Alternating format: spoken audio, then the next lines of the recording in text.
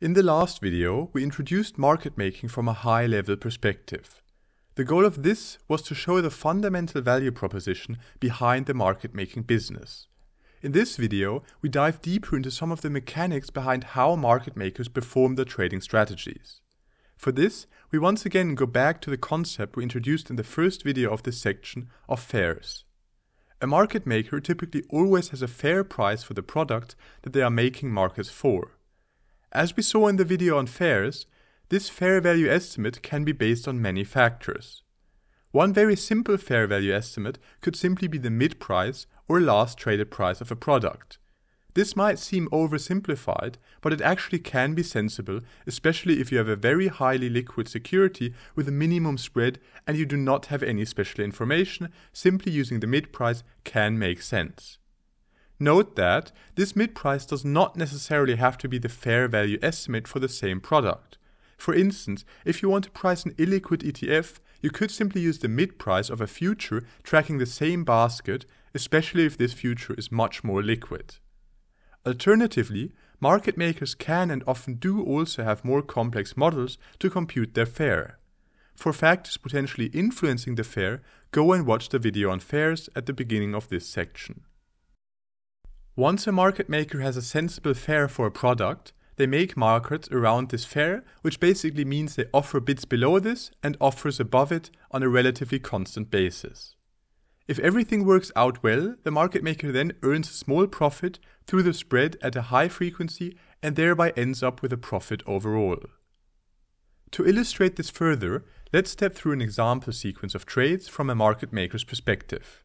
For this, consider this order book of the hypothetical stock and imagine you are the market maker. Currently, there are two bids, one for $87 with a volume of 2 and one other bid for $45 with a volume of 200. Furthermore, the best ask is $130 with a size of 3. Then someone else is offering 10 for a price of $155 and lastly 2 for $160. Note that the order book could be deeper, but we don't see this in this view. Further, let's assume your sophisticated model outputs a fair value of $100 for this product, and we assume this does not change throughout this video. You also currently have a cash position of $1,000 and no open stock position. So far, you did no trades, so your P&L is $0. Notice how there's a very wide spread of $53 for this product at the moment. Further, remark that your fair price is between the best bid and best ask price, since your fair price is $100. Since you are a designated market maker for this security, we assume you are mandated to provide much tighter spreads. Since you are very confident in your fair value calculation and the stock is known to be very stable, you put in an offer for 10 shares at $101. This puts you at the top of the order book on the offer side. Furthermore, you put in a bid for $99 for 10 shares. We now see that you're at the top of the order book on both sides and the spread is now reduced to only $2. Note that this is a much better situation for other market participants, since the spread is a direct cost for other traders wanting to quickly enter and exit their positions. And we see a market maker just reduce this cost from $53 to only $2. Furthermore, from the market maker's perspective, it is desirable to be at the top of the order book as long as you're still planning in enough safety margin to make it worthwhile. The reason for this is that being at the top of the order book means that the next trades that occur where someone crosses the spread will hit your orders and you can earn a profit. Thus, market makers typically compete for this spot in the order book by providing tighter spreads in competitive products. In the next step, now another market participant steps in and wants to sell 2 shares of the stock for $99. This now hits your $99 bid and your bid order gets executed with a volume of 2. That leaves 8 shares remaining on this bid. Your position changes well as the size sitting in the order book updates. Now you are long 2 shares of the stock and have $198 less in cash as you paid twice $99 and thus your cash position is now reduced to $802. Let's say some time passes and another participant comes in and bids $105 for 3 shares. Once again, since you're at the top of the order book, your sell order is hit and your position updates. Note that the buyer here actually gets a better price of $101 than the price of $105 that they would have been willing to pay for. We now are short one share of the stock. However, at the same time, we have actually just realized a $4 profit, since in the previous trade we bought 2 shares at $99 and now sold 2 shares for $101. Last but not least, let's consider another market participant wanting to sell 1 share of this stock.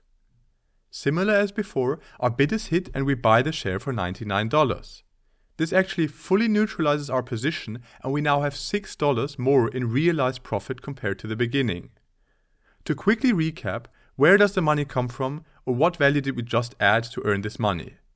Well, we just matched different buyers and sellers through time and size, and we took on the risk of the asset moving in price in between. Receiving a small premium for such a service does seem reasonable. Note that here we stepped through these different trades one by one, which is actually a reasonable approximation of how things happen in reality. Just keep in mind that in reality such trades in liquid securities happen in fractions of a second. Also note that we here as a market maker traded a pretty big volume of 3 buys and 3 sells right around $100 per order, and yet our profit is only $6, which seems relatively small given the volume traded. However, this is quite typical for market making strategies. You need a huge volume to generate a small but steady profit. This is also very typical for trading firms. For example, consider XTX Markets, one of the biggest forex market making firms. On their website, they advocate that they had an average daily trading volume of $250 billion, while in 2022 they generated a yearly profit of $1.5 billion, and this was a very good year for them. So this demonstrates how the profit is really just a tiny fraction compared to the amount of volume that these firms trade.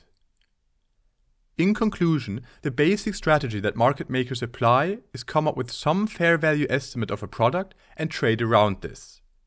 Here it is important to understand that the market maker mostly is a passive participant in the order book.